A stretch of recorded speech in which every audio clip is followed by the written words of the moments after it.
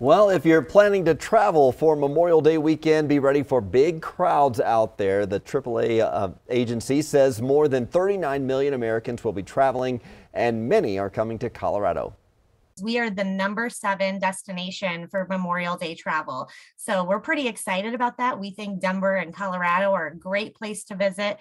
So let's welcome all of our travelers to our beautiful state and be kind to them and show them our Western spirit.